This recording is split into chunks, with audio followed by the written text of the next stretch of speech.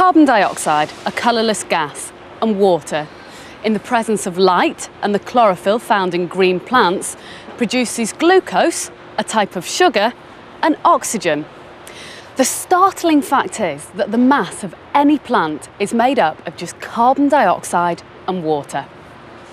Unlike us, plants make all their own food. Can you imagine that, never having to eat again?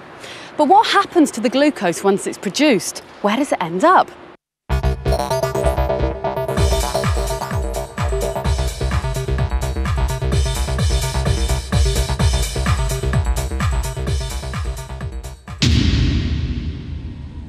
Some of the glucose produced ends up in the fruit of a plant.